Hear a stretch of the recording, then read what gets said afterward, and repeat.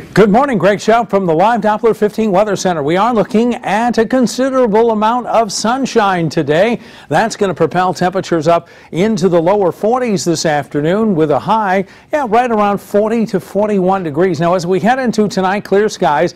So it is going to be a little bit colder. Overnight low is going to be into the upper 20s. And then as we head into Friday to end our short work week here, we're going to see temperatures into the upper 40s. Those upper 40s are going to last through the weekend with lower 50s to start next week. The chance of rain Monday and Tuesday, and a little bit colder as we head towards Wednesday.